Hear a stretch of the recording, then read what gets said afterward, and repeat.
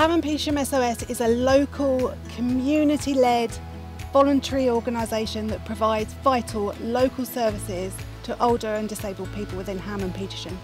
And we have a wide team of volunteer drivers who will do a door-to-door pickup and take you to a medical appointment or a social appointment. We enable people, particularly the older people in our community, to not become socially isolated but also maintain their independence. One of the big draws for our members is the monthly outings. We run a monthly outing to a variety of locations. COVID-19 saw us change all of our services. We were no longer able to provide face-to-face services and had to make sure that our volunteers were happy to provide services over the telephone.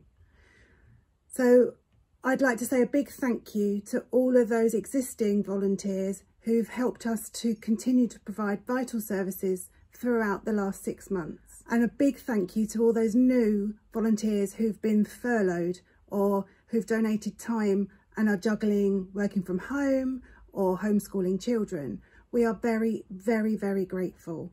We wouldn't have been able to support our client group without your help. 60% of our volunteer team found themselves having to self-isolate. So the new volunteers we've had during the last 6 months have been vitally important to help boost numbers.